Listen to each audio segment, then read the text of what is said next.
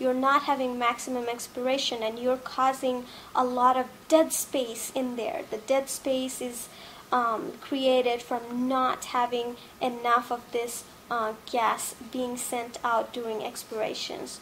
So this big dead space is causing you to have an altered RV, or a very large residual volume, or residual means remainder in your alveoli or lungs.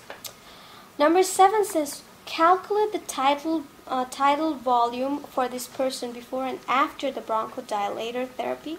This is a little tricky when you try to do your math. First of all, tidal volume equals your alveolar ventilation over frequency plus your dead space.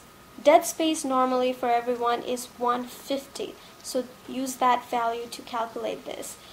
Before and after, when you calculate that, one thing you have to do here is change your 4.2 liters into milliliters. Your tidal volume is always calculated in milliliters. You can't use your dead space value when you don't convert your tidal volume value. So I don't know if all of you got this question right, but I hope you did your research. I will grade that later. But tidal volume, remember, you cannot calculate it with your liter. You have to convert liters to milliliters. How you do that? You just times 1,000, and that gives you your value in milliliters. So you have 4.2 liters, which you times with 1,000, so that becomes your new value here.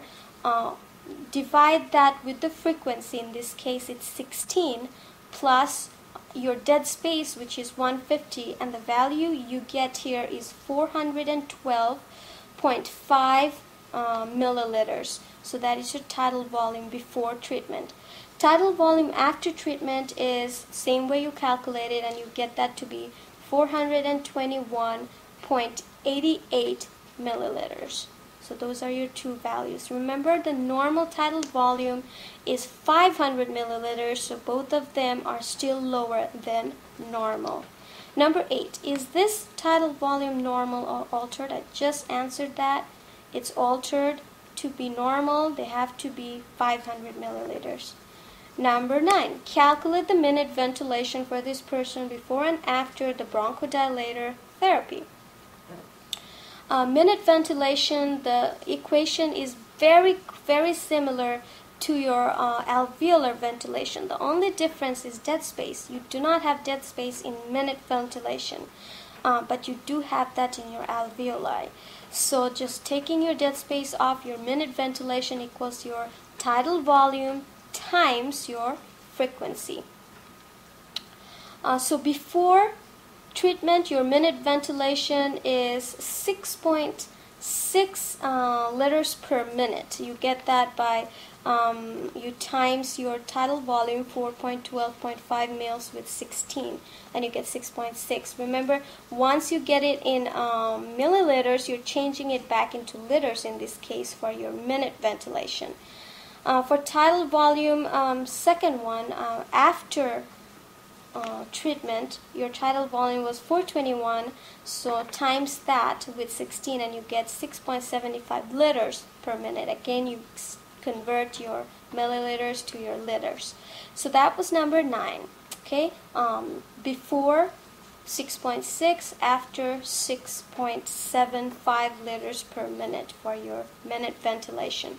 Number 10, is each minute ventilation normal or altered? In this case, both of those minute ventilations are normal.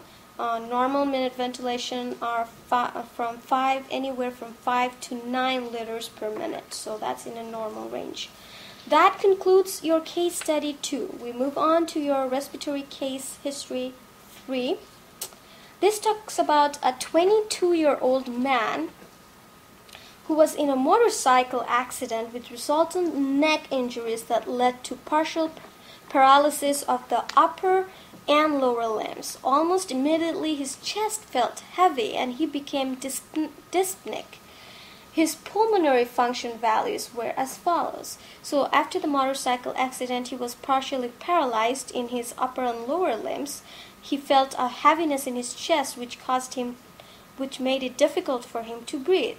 So knowing that much, we can conclude, I mean, you don't have to actually say what disorder this person has, but the problem he's facing here is what we call respiratory muscle paralysis. This is where the accident or the trauma, motorcycle accidents do that. He hit his neck, and the phrenic nerves there were damaged. So that's why from all this nerve damage you get this the muscles that are needed for respiration. Those are not working anymore. So you don't have you can't breathe normally anymore without your respiratory muscles to work. You can't have your thoracic cage raising when you don't have your diaphragm contracting or intercostal muscles in that matter contracting. So that's the problem this man, 22-year-old man, is facing. The lab results, pulmonary function tests are as follows. His vital capacity is 650 mils, that's less, his lower. Minute ventilation is 6 liters, that's normal. Respiratory rate is 30, which is high. Partial pressure for oxygen is low, 61. Partial pressure for carbon dioxide is high, 47. The question here for number 1 is, what are the values for tidal volume and alveolar ventilation for this individual? You have to assume a normal value for dead space. Compare with normal. Okay, so let's assume the normal value for dead space is 150. Your tidal volume equation is alveolar ventilation over frequency plus 150. So if that's your that's how you calculate your tidal volume. But we do not have alveolar ventilation given here. So what will you do? If you look at the data, you can see that the value they gave was for your minute ventilation. So using that, we also can find tidal volume. Remember, all you have to do is get rid of your dead space. So without dead space, your tidal volume using minute ventilation equation is tidal volume equals minute ventilation over frequency. So in this case, our minute ventilation is 6 liters. We convert that again to milliliters. Anytime you do tidal volume, you're converting it. So 6 liters, convert that to milliliters, you get 6,000 milliliters over, or divide that with your frequency, which is 30 in this case, and you get a value of 200 milliliters, which is your tidal volume. And that is a lot lower. Normal tidal volume is 500 milliliters. B says to find alveolar ventilation. Now, alveolar ventilation equals tidal volume minus dead space times frequency. Tidal volume here that we just calculated was 200 milliliters. Deduct 150 from it and times 30.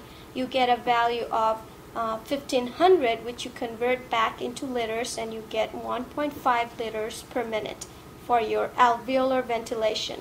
Remember, the normal is 5.0, so it's a lot lower. Number 2 says, what is contributing to the decreased alveolar ventilation? Well, you have to calculate alveolar ventilation, you need your tidal volume and frequency of breathing. Your tidal volume in this case is very, very low, right? From 500, which is normal, we got 200.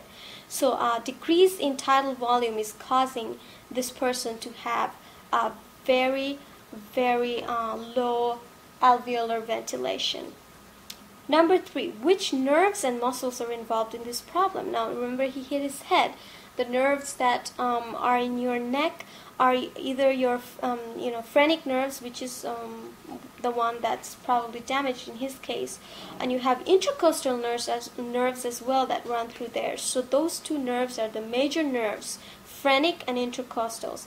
Remember, when any of this is damaged, especially your phrenic nerves, which is joining in your rib cage, you're going to have problems if this nerve is damaged. You're going to have problems with contracting your diaphragm, which is why you can't, when you can't contract your diaphragm, you can't do normal breathing anymore.